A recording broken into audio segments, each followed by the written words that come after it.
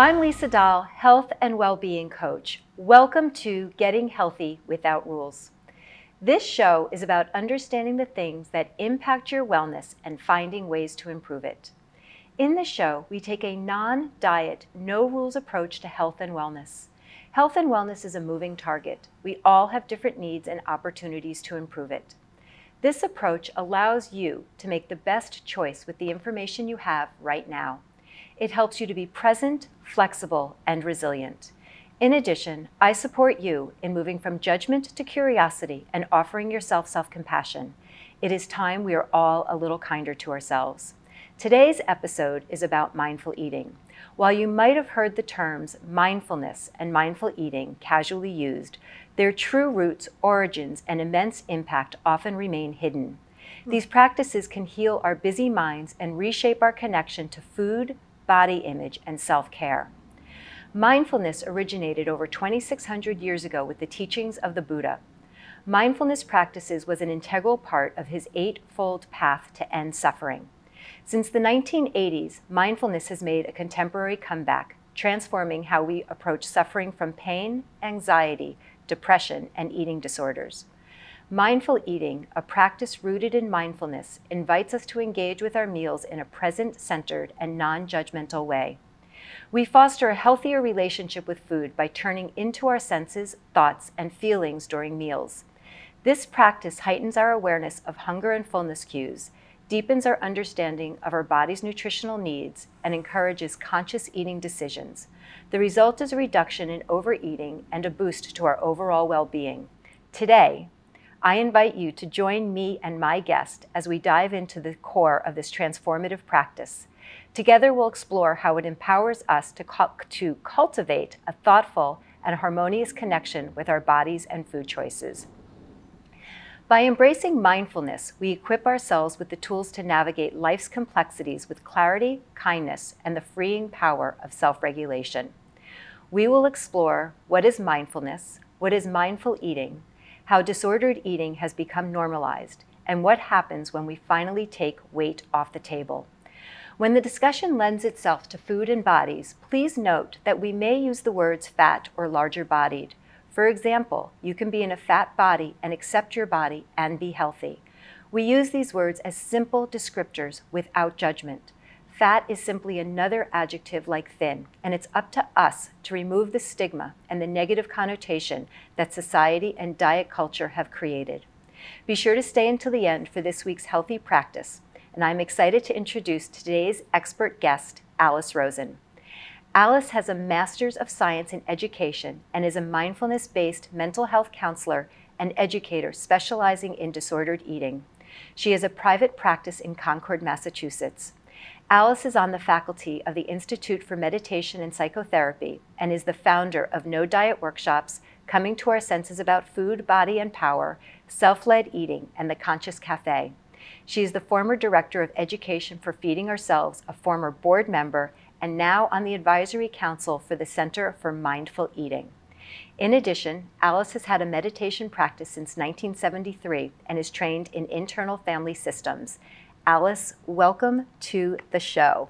Thank you, Lisa. I'm very happy to be here. I'm so excited to finally meet you in person, and we became connected through the Center for Mindful Eating, a place that I know holds a very special place in your heart. Yes.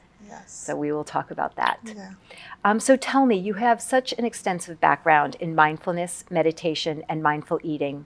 What first sparked your interest in this field? It's a long story, which I'm going to try to keep short. I started meditating in around 1973 only because other people were doing it. I was a leaf in the wind. I had no idea why I was doing it. And what I discovered in meditating was this sense of freedom or life, hope, maybe some awe, feelings I had never felt before. I was rather dead. And so I just kept doing it. And then in 1979, I was attending a mindfulness retreat at Insight Meditation Society, and I was really dedicating myself to the practice because my life was going to change, and I knew this was my probably last long retreat. And I decided to practice with all full intention. And during eating, I remembered from a time past that someone said, notice the intention to pick up your utensil while eating. There was never been any instruction about mindful eating. Mindful eating didn't exist at that point. And so I decided to do that. And to my utter dismay, I discovered that at some point I had no intention to pick up the utensil again, and more than half of my food was still on the table, food which I would have eaten and wanted more of. And I simply couldn't believe it. And I thought I had discovered something. And what I discovered in myself, that I was the locus of knowing enough. I was freed from the compulsion, and later, as I thought about it, being in the moment stopped craving. So I had literally discovered how to eat by being the boss of myself. And it happened naturally for you. That's the point. And I assume I'm a rather just normal person. If it could happen to me, it could happen to anyone. So that's why I devoted my life to trying to recreate that situation for people, having them be very quiet while eating and see what happens. That's what the Conscious Cafe is about. It's so interesting how when we just let ourselves be with quieting the noise, that our own innate expertise has a chance to bubble up. And when we follow that intuition, magical things actually do happen. I used to call it magic. I mean, it is. It's the intuition. You can call it anything you want to call it. Yeah, I have a program that I run, and I call it the magic of mindful eating. Yeah, because I fully agree, because I didn't really understand how this could happen. Sometimes it just happens naturally. It doesn't have to be curated. Tell me exactly, what is mindfulness? It's a word that's thrown around, and I don't know that people really understand what it means. What is it in your words? Okay. So I need to give you history and context for this. First of all, mindfulness became popularized in the 1980s after John Kabat-Zinn created the mindfulness-based stress reduction workshops programs at UMass Worcester. And these 8-week groups were for people really suffering from chronic pain, at the end of chronic pain, where no one could help them, and they were on medications that were draining them. And this revolutionary way of being with the pain, as opposed to let's see how we can get rid of it, was so effective that other clinicians started creating other mindfulness-based programs for other chronic disorders. So anxiety, depression, and eating issues. And I think Jean Christella was the first one to popularize it, but she was one of the people who created MBEAT, I guess, right? So that was the beginning of mindfulness becoming popular. But so what is mindfulness? Is it a technique? Is it a skill? It's probably a skill. But no, it's an ancient, as you said, it's an ancient 26,000-year-old practice. And it came through the Buddha. He was just a man who was almost obsessed with wanting to know what suffering is. Why aren't people happy? Why are people discontent? Why is there so much angst? And he wanted to know what that was, so he literally sat down only with himself to see what arises. And he's been actually called one of the greatest psychologists of all time, because he literally studied his mind. What's happening now, what's coming up, what makes that happen, and all that. And after intensive practice, he came to 4 noble truths.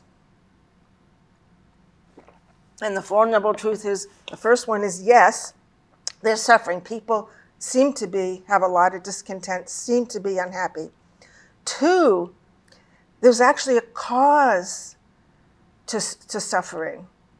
And that cause is wanting it to be different than it is, or thinking it should be different than it is. I just think this is amazing information. And then that manifests in 3 general energies. One is grasping, craving, wanting, not getting enough.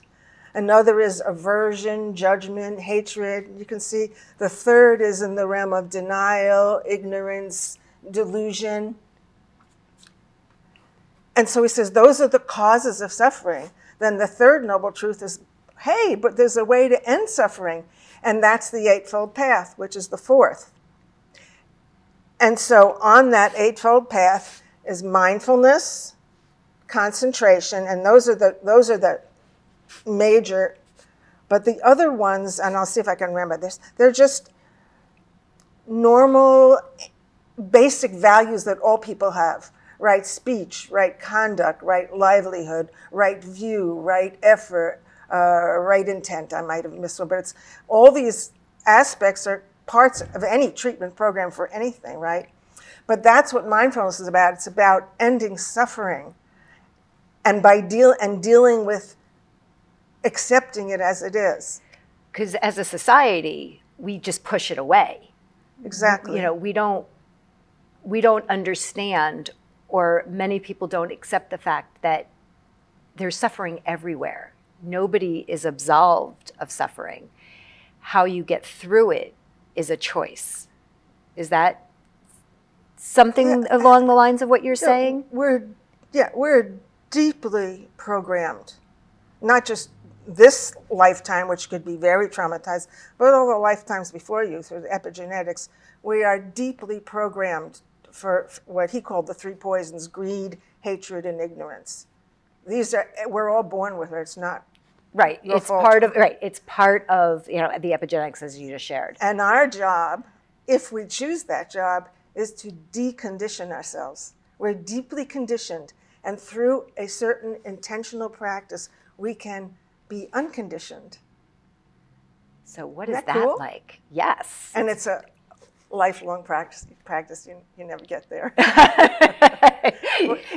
And the practice, and that the word practice is so important because it gives you the space to deviate, make mistakes, learn as you go, that it is not about perfection, it is about the progress within the practice. Yeah, it's a very simple idea, just practice. And you kind of touched on, is mindful eating a skill or a technique? You kind of mentioned it. Do you have an opinion of which one it is, or is it both? No, it's a factor on the path towards liberation. It's a practice. It's not, obviously, everything is it takes some skill to get myself. It takes all kinds of things. But I want people to understand that it's up on the path towards liberation. It's not like a way to get better or right. to get okay. Because when you're talking about a skill or a technique, there's a methodology. And you're going to get there. And you're going to get there. When we talk about the word practice, it is a process. It's an ever continuing step-by-step practice, and which allows you to say, some days you are more connected to the practice. Some days you may struggle. What can you learn from the days that you are more connected, and what do you learn from the days where you're more disconnected? Yeah, different people take on practice in different ways. So there is no best. It's what's best for you, allowing your mind to be the expert. Mm-hmm. One of the common phrases I hear from a new client is, I want to lose weight first and then practice mindful eating. Tell me how you work with your clients or how you address that. First of all, that's a very good idea. It's natural. It sounds practical. It sounds good. But it literally doesn't work. Dieting and mindfulness are literally antithetical. They're different paradigms. You can't mix them. But if we go back to the causes of suffering, the cause of suffering is wanting it to be different. So when you're engaging in dieting, i.e. wanting it to be different, you are literally causing suffering. It's like you can't beat someone up into compliance and then say, now that you've complied, I'll be nice to you. I'll be mindful to you. I'll be respectful. How's that going to work? It doesn't. There's rebellions, and yeah. Just the way that you explained it is, it doesn't work to beat yourself into submission and then offer kindness. You don't gain anything in that practice. So what we're saying is skip that part, because we know for a fact it doesn't work. What would it look like to shift to something that you can practice and experiment with, and to see if you can find the difference in how you work with yourself? Yes, and to understand that that paradigm will cause suffering. When you're in a paradigm that says the power is out there and you have to bow to authority, instead of being in a paradigm where you know that I am the expert of eating, instead of being in a paradigm where I'm not allowed to have pleasure, or if I do, it's guilty, secret pleasure, as opposed to I'm allowed to have pleasure. Instead of being in a paradigm where it's about the quality of your relationship with your body, as opposed to sacrificing the quality of relationship in order to lose weight, you can see where you're going. And you're going nowhere. Well, I think you're going deeper. You're going, right. You're definitely going deeper, and it creates a downward spiral. A greater disorder. Right. I know from personal experience how normalized dieting has become in our society. I didn't realize how severe my own disordered eating patterns were until I became engaged in the practice of intuitive and mindful eating. Can you share what the differences are between healthy eating and disordered eating? Because disordered eating has become so normalized.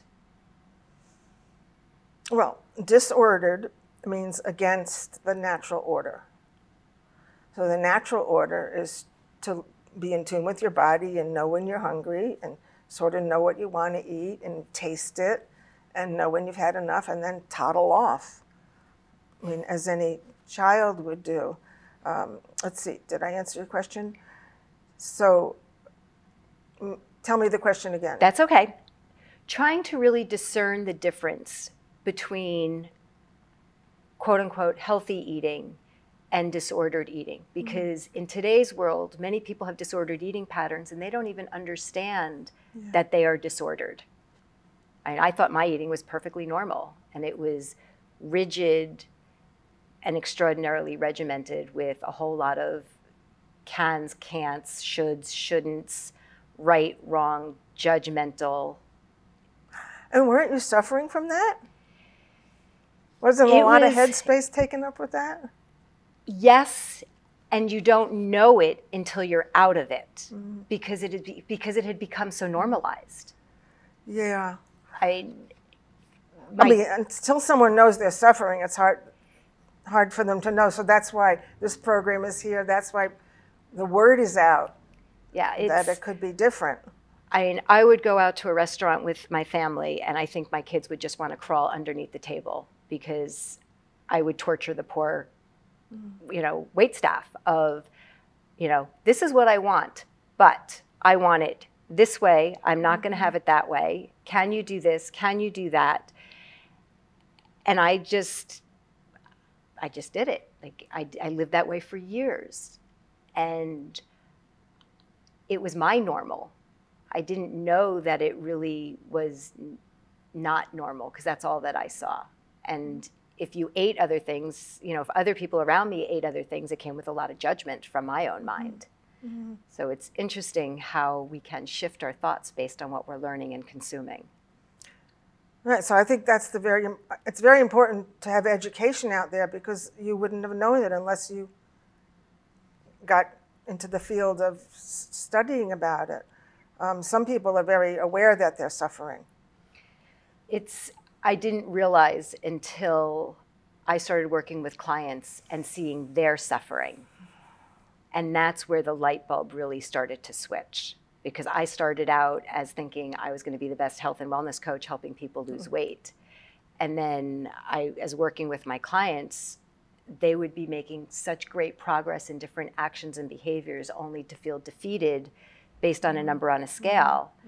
And it was a mirror image of what my life was like. And I couldn't hold space or cause harm is how I felt that I was doing by having that metrics of weight loss on the table. And I discovered HAES, health at every size, intuitive eating, mindful eating, and the whole practice changed my life personally and professionally. So I'm so glad that these different forms have made themselves very public. Absolutely. Health at every size. Yeah.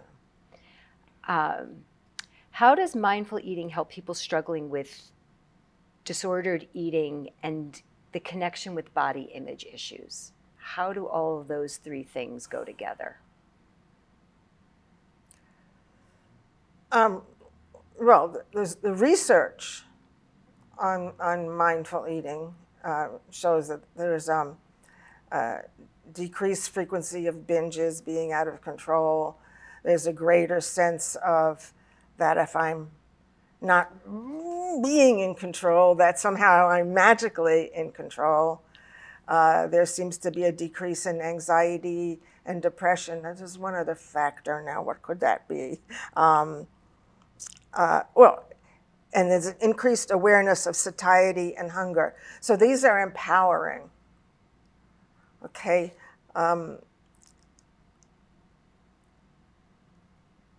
practice doesn't really include body image.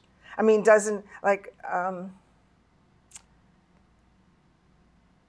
it's very hard to transmit, actually, but when you become the expert of your own needs, then your body will become what it's supposed to be.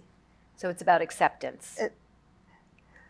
In the mindfulness practice is literally about acceptance in the moment. So if I have a fat body or a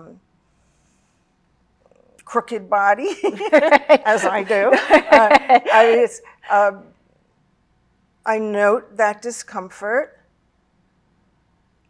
but I don't dwell on it, because I know that if I dwell on wanting to change something, that I will cause suffering. That's the most important thing I want everyone to hear. That was the most important statement, right there. Right there. If you could just repeat that one more time. If one is unhappy with the present moment and wants it to change, what you do will cause suffering. Regardless of what your intentions are, by the way, because most people have good intentions, right? They have good intentions. But it will cause suffering. So focusing on body image is sort of a waste of time. There's a concept. And it's, and what you're sharing is, just because I've gone through this personally, that it is about a lot, for me personally, it's a lot of intentional thoughts that negative body image will creep into my mind. And I know, just because of my practice and professional training, I have a choice. I can go down that rabbit hole and cause that suffering, or I can choose a better thought. And it takes time. We are not talking, it goes back to practice. We are not talking about, here's the rules, do this thing, and tomorrow you're going to magically feel better. Yeah.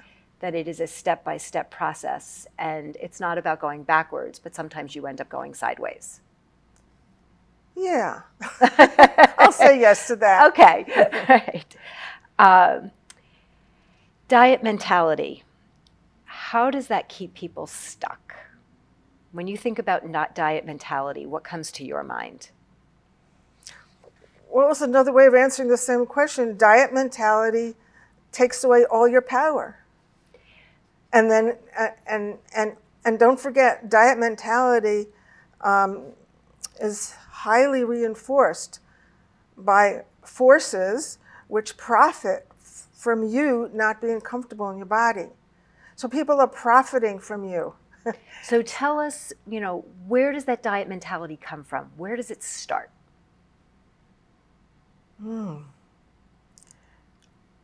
Different people have different stories. I mean, I have clients who by the time they were 5, their mother was telling them what they couldn't eat, and they just learned that if they were fat, they would be unacceptable. And so they'd been conditioned not to listen to themselves from the very beginning. That's a start. Other people come to it at different points in their life when they start reading media and compare themselves. Oh, I'm not good enough. Other people have trauma. A lot of us have trauma. And don't forget, eating for reasons other than hunger, eating for emotional reasons, it can work in a way. It can shut you down. It can make you temporarily, I got something to look forward to. Oh boy. It can do all kinds of things. I remember one client telling me that she was a kid and she could steal food before she went to bed and was very neglected. And she said, I'm going to have a party in my mouth. So there's an emotional link between food. And sometimes it's a really useful tool. Absolutely. Imagine if you didn't have that tool to alleviate the suffering. I wouldn't call it a tool, but I think it's somehow eating is a drive. It's so connected to emotions and everything that it's sort of a natural thing to eat, to comfort yourself. Taking away the power of the tool, that that negative is that it is a natural experience to be able to want to soothe yourself. It's an absolute natural experience. And if you haven't had the experience of being comforted by a caretaker, it fills a void. If you haven't had the experience of being allowed to experience your rage or your anger or your disappointment, and it's okay, you just can't break the chair. I mean, but many of us have not learned how to regulate ourselves. And it's a way to create self-regulation. Yes, absolutely. And that is not a negative, is that it is something that you know how to do for yourself. Yeah. And it's learning other processes to be able to create soothing in addition to food. Yes. Let me see how I want to say this. It's not our fault if we've developed this using food, but it causes suffering is the problem. It causes all kinds of side effects. So then we get mad at ourselves. So it doesn't work in the end. Right. It works until it doesn't work. But the way I see it, food is a great comfort. So when I'm deciding what I want to eat, when I'm checking in with what I want to eat, my mood will determine what spices or what texture or what temperature. So a good soup would be comforting if I want that comfort, if I want to be jazzed up or I want to like fight on something. So food can and should be part of the mix of comforting and bringing yourself joy and anticipation. Oh boy, a birthday cake. Oh boy, you know. Without the mental drama that goes behind it. Yeah. Understand. You can have it all. You can have your cake and eat it exactly. too. You know, have your cake and eat it too. Exactly. And it's about trying to understand what's going to satisfy you physically, mentally, and emotionally. Yes, and you have the internal resources to do that. And it's learning to trust yourself that you have those resources. It's also taking the time. Time is a problem. Many people don't make the time or take the time. I'm not sure if I saw it in whatever, if you're too busy. Well, sometimes you're too busy, but how could you always be too busy that you can't give time to eat?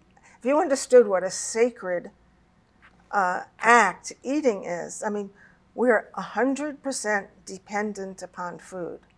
Non-negotiable. Yeah. How do you want to treat that which you are 100% dependent on? You want to go, nah, nah.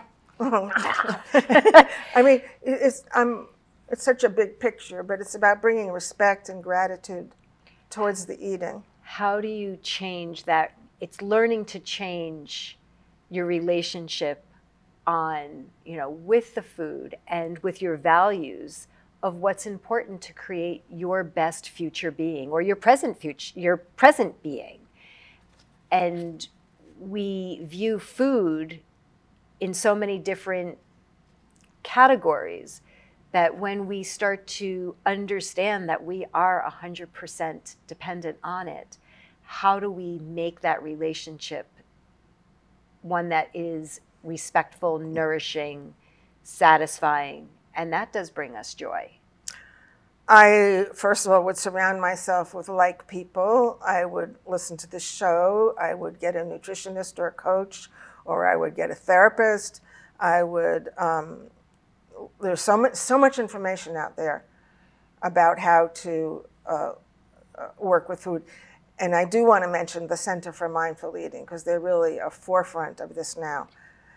Worldwide organization of trying to bring mindful eating to the fore and to expand it to the whole of it. You know, so I mean, I practice a grace. I teach it to my children and grandchildren because it's a teaching tool in itself.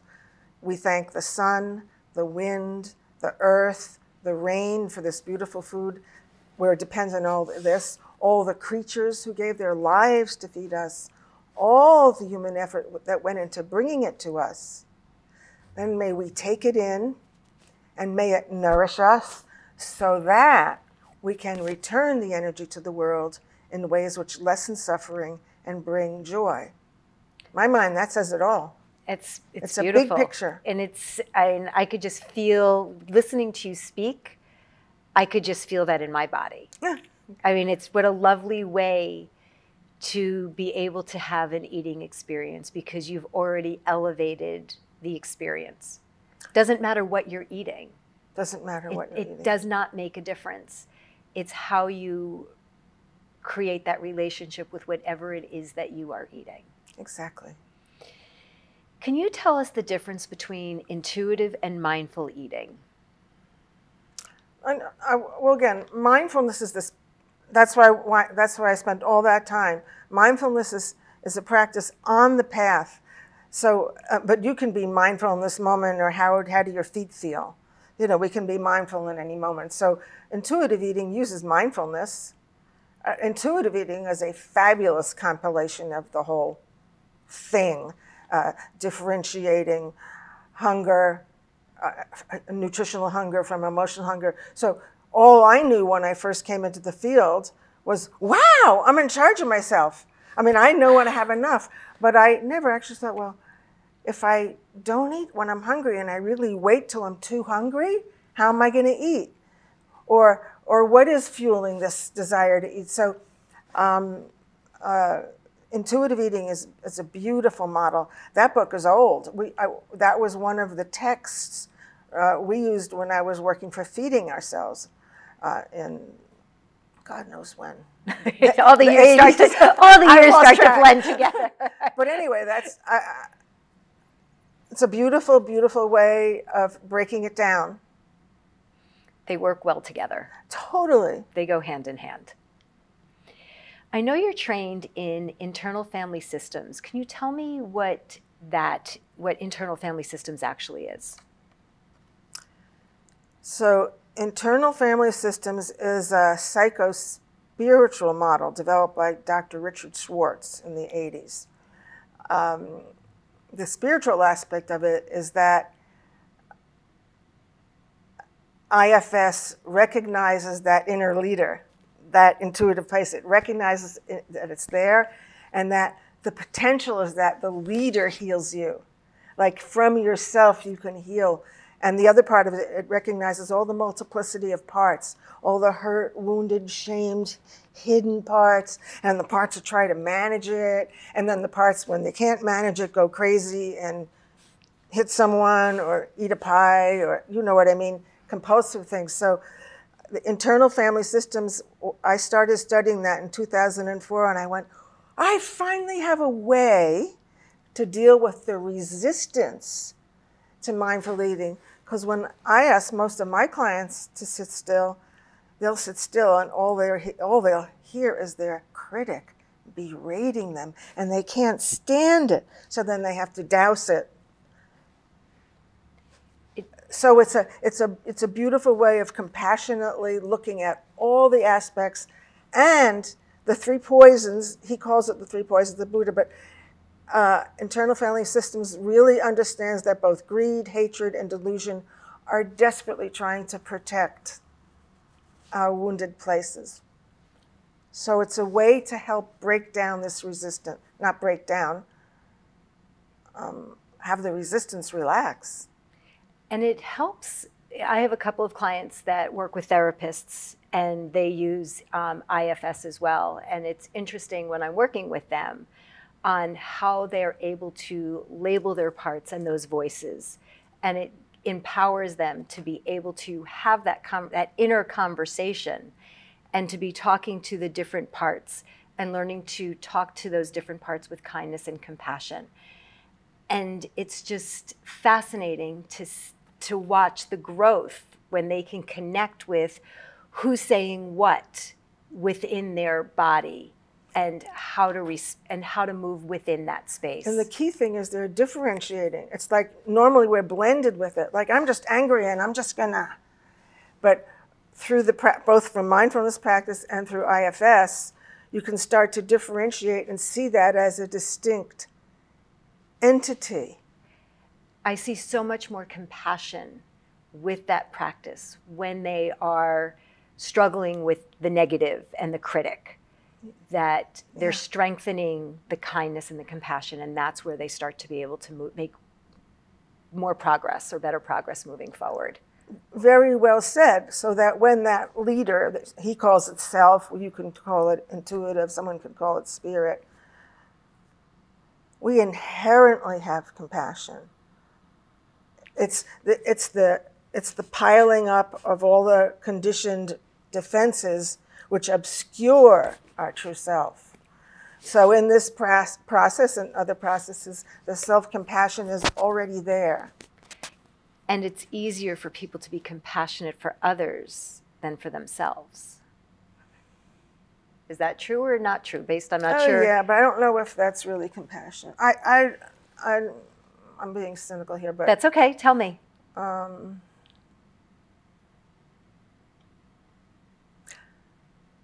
I think it's very important that you deliver and take in and have self-compassion for yourself. Oh, I think people can act very well and have empathy for other people. Act. That was an interesting choice of words. Yeah, many people know how to act the right way. I know many people who say the right thing, they're 10 times better than I am at saying the right thing, but they just somehow pulled it from You don't find the authenticity or the felt sense when it's sometimes delivered, that they know the right things. It doesn't mean that they feel it and it's genuine and authentic and from the heart. Right. I'm not sure what you're getting at here, but I think self-compassion is much more important. Being able to give it out, that's great. Right. That is my point, is it's easy for us to say the right thing, yes, to offer compassion to someone else. How do we bring that sense of compassion with authenticity and kindness to come and bring it into ourselves? So that's why I think practice, inherent in mindfulness, by the way, is the teaching of loving kindness. That's also ancient. It's coming back and popular because I think in this time we need more self-compassion, because all you have to do is look at an ad or Facebook and you go, oh, I feel like, oh. And so they're bringing it forth, they're magnifying it as a process, but it's always been there. And I see it, it's a practice, but I see it, it's priming the pump to access what's already there. But why should I feed myself? Oh, you're not good enough. Well, you're not good enough. If I nourish myself with compassion, it makes a difference. It makes a difference. What is self-led eating? I know it's a term that I've seen you use. I coined that. Other people are using it because it's a no-brainer. Because the result of, or the intention of internal family systems is to be self-led. It's like the conductor of an orchestra without a conductor, all playing different pieces, or a conductor. So self-leadership, the person here who knows, like if a part says, I'm hungry and I'm sad and I'm this and that. Okay, We're hungry and sad, but we're 20 miles from a restaurant. We're driving, you know. So I'll make sure to stop as soon as we can. Oh, and I discovered some snacks here. And we'll, you know, it's how to talk to yourself, how to talk to all the parts of you. With kindness. With kindness. And to respond appropriately to them. Kindness is such an important word. Yeah, kindness. That's the kindness. But so self-led eating is eating from that place of inner authority. Listening to that, listening to those cues, listening to those voices, and responding with that kindness and that compassion. Yeah. What simple mindfulness practices can people start today to become more mindful? Today? Today. Somebody who's listening and they've already discarded that conversation of, I'm not going to diet first. I'm ready to start the practice of mindful eating. Where do they start? Well, in this day and age, especially thanks to COVID, it's crazy. There are so many ways you can access mindfulness teachings. Headspace, Insight Timer, like I'm blanking. But you can always find someone to teach you, right? And then, of course, there's groups and there's centers. So if you look up a course or a class or a webinar, you can find that. And I think that's a very good thing to do. Also, there's groups. There's organizations. There's a lot of my colleagues who are nutritionists run groups. Right. And if they don't have access to, you know, everybody has different financial means. What about the person who is suffering by themselves and are ready to take that small step? What does that first step practice look like for them? Well, you could, first of all, you could try to sit still and see what that feels like, but you could make your eating a sacred place. First of all, make an intention, even one day a week. You could make the intention to sit down calmly at a table that doesn't have bills on it. Because that does not help calmness. Sit down calmly when you're hungry. And I would use the technique of notice your intention to pick up the utensil or pick up the sandwich and just go from there. Or you could take 3 mindful bites by doing that and chewing, tasting, swallowing, waiting for it to go down. It would be good to do a little relaxation before eating. Grounding. Grounding, certainly, or shaking out or something like that. But to practice with the food, it could just be one, it could be one strawberry. It could be that, the point is that it could be that simple. It doesn't need to be overcomplicated. Right. And that step one is all you need is intention to do something a little bit different. And again, like intuitive eating, all these books, all of there's plenty of books. There's so many books. Intuitive eating. To tell you how to eat mindfully. Right. So I wouldn't do it without any support. And support does make a difference. It's, you know, we can read as, you know, we can all read. Getting the support to have these conversations, to unpack what's going on in your head, how to understand how to make those shifts, how to set those goals, set practices. It does make a difference. I mean, as a coach, I see it all the time. People know what to do. It's different when you have somebody helping you go through that process. I think it's very important to have help. Yeah. However, whatever you can get it. How can the practice of mindful eating, you know, what do you say to the person who is on the go, in the car, transporting their kids? And I know we touched on it a little bit, you know, how could you be busy 24/7? How do you deal, though, with the busyness during the day and mindful eating? Can they be together? Well, they have to be together, but I just can't imagine why there really isn't time to stop and eat. I think we make the busyness, because I know people who have nothing going on, and but they're they're so too busy to sit down and eat, or they can't validate eating, so they have to read or watch the television. So I think it's really a mind state. If you're actually too busy, then you do whatever the heck you can. But the idea that we eat in the car, or that we don't have time to eat, is a mistake. And that's our own story. How do we look at our story and really validate, is that true? Or can you kind of start to poke holes in that story? But that's one of the biggest explanations of why I can't. Right. Because I'm too busy. How do you take a step back and gain a different perspective? Because we can all shift our thoughts and understand our priorities and our values. When we shift our relationship to eating and healing, and it becomes a priority, all of a sudden something else you become a little bit too busy for. Is that serving you the way that improving your relationship to your food and body will serve you? Well, you're bringing up values, and then the rest of his eightfold path is those values. I mean, what are your values? It starts He says, there. I just want to be thin. Right. Shut up! I just want to be thin. Right. Right. So just sit and look at what your values are. Connect, again, going back to being quiet, connecting to yourself, listening to those voices, questioning those voices. Are they serving you? How do they make you feel? What's actually happening? Are you living your best present experience? As best you can. As best you can at that moment in time. Yeah.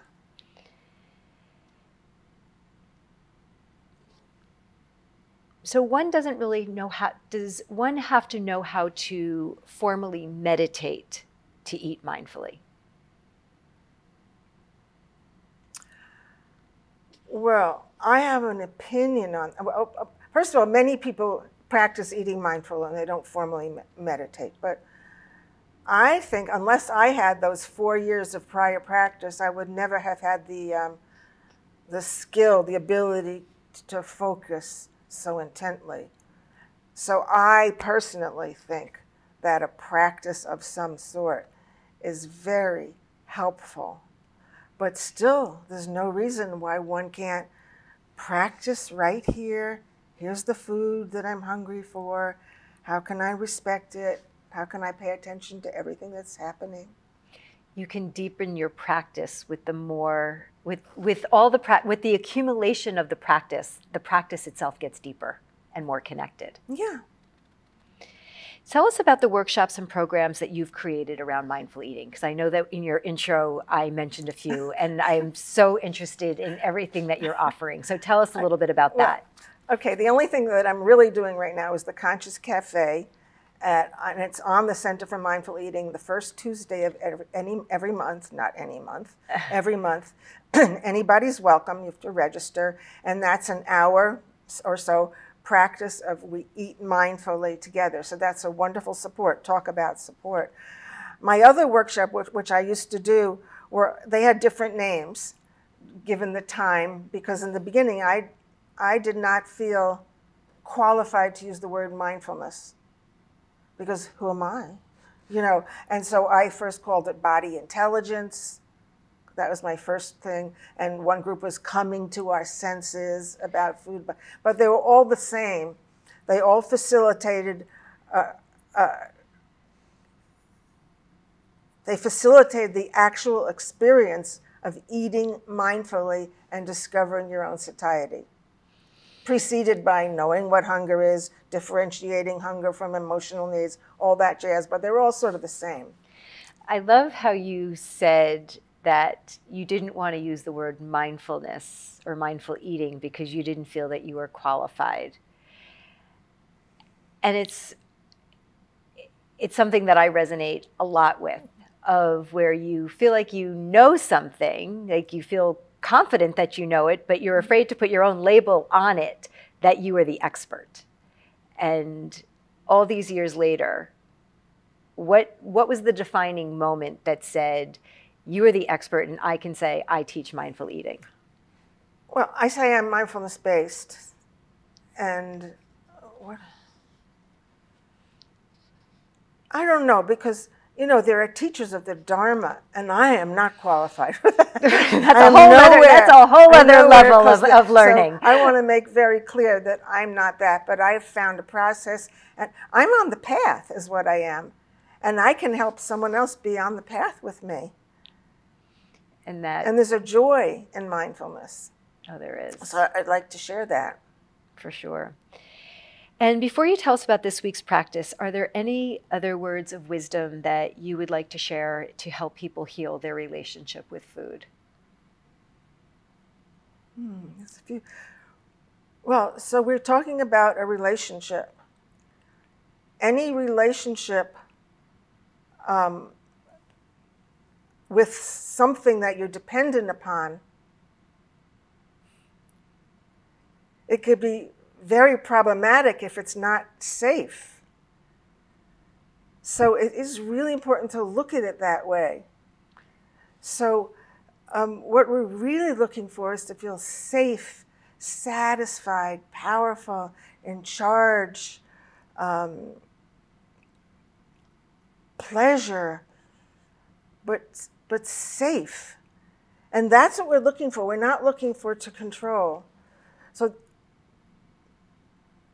that's what I wish for everyone, and that's what it's about. It's not about losing weight. And remember, if you try anything else, it will lead to suffering. Keeping ourselves in safety. So, learning how to have that conversation with yourself to keep yourself in safety. Yeah, but I want to say something about relationship. We've learned to have these dysfunctional relationships. We've had these unsafe relationships with our caretakers. Again, so food, parents, all connected. So have a lot of compassion for yourself about where you are on that continuum. We all work so hard or many of us work hard with our relationships with other people. How do we shift that focus to have that relationship with ourselves that is one of loving and nurture, kindness and compassionate, because that's the pathway to alleviating suffering. And if that's in your values, then there's a path to do that. And there's a lot of people like you and me who want to support that. Absolutely. That journey. Absolutely. So please share your practice for this week. I've actually was deciding what that is. So I thought it's not so much a practice as how to be aware of this. So why don't, if you do it with me, can you change your posture and wiggle around a little and get in your body? You can feel your supports on the chair and your feet on the floor. And what if we just pretended we were dignified? What if we just adopted a posture of dignity? Excuse me.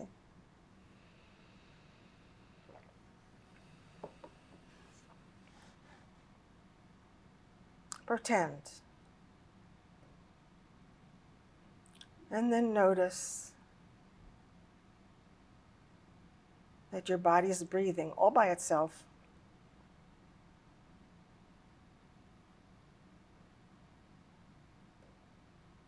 And isn't that cool?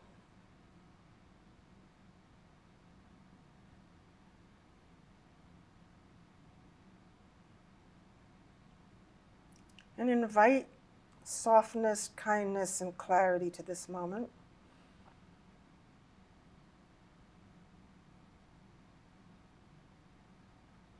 And I would like to check it out. Is what the Buddha said true? So let's talk about the realm of relationship with food and body.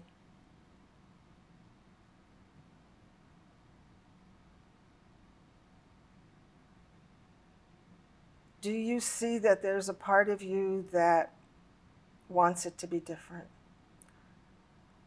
Just notice, is there a part of you, us, that wants the body to be different?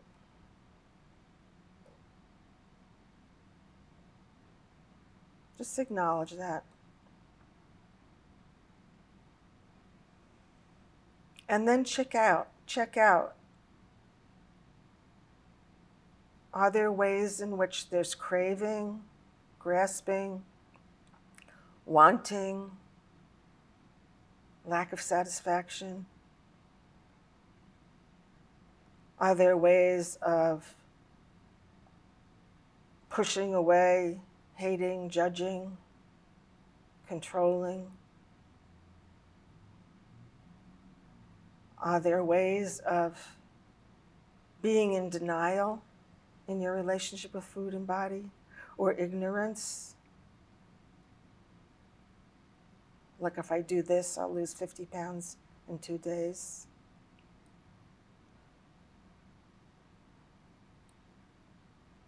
And I think it would be good to notice these forces in ourselves.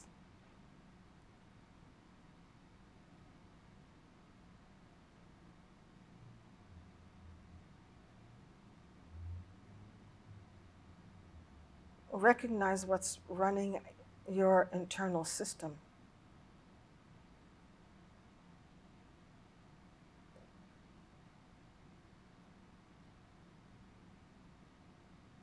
And then recognize there is a way to be liberated.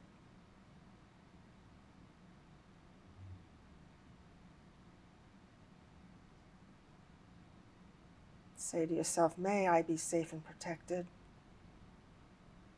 May I be happy. May I live with ease and with kindness. May I love and be loved. And just notice what it feels like to reflect in this way.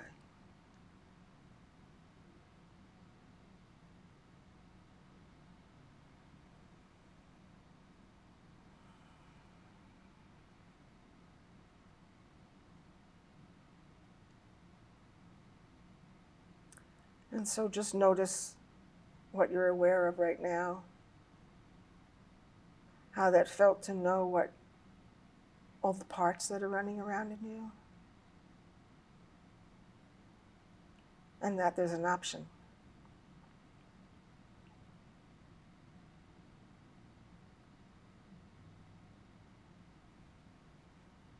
And take a nice big breath and feel that body again. And come back here, but we can keep our dignity.